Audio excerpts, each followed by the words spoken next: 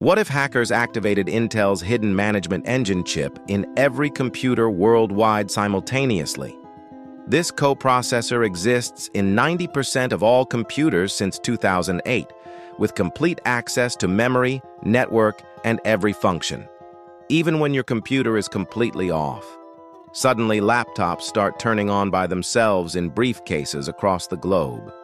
Corporate computers get accessed remotely without employees knowing anything happened. Personal files stolen from powered-off machines, webcams activating without any indicator lights. Enterprise security becomes completely meaningless overnight. Air-gapped systems, supposedly isolated from networks, are no longer safe. Cryptocurrency wallets drained from offline storage that people thought was secure. The entire cybersecurity industry collapses instantly. Governments scramble to replace all computer infrastructure, but there's no alternative ready.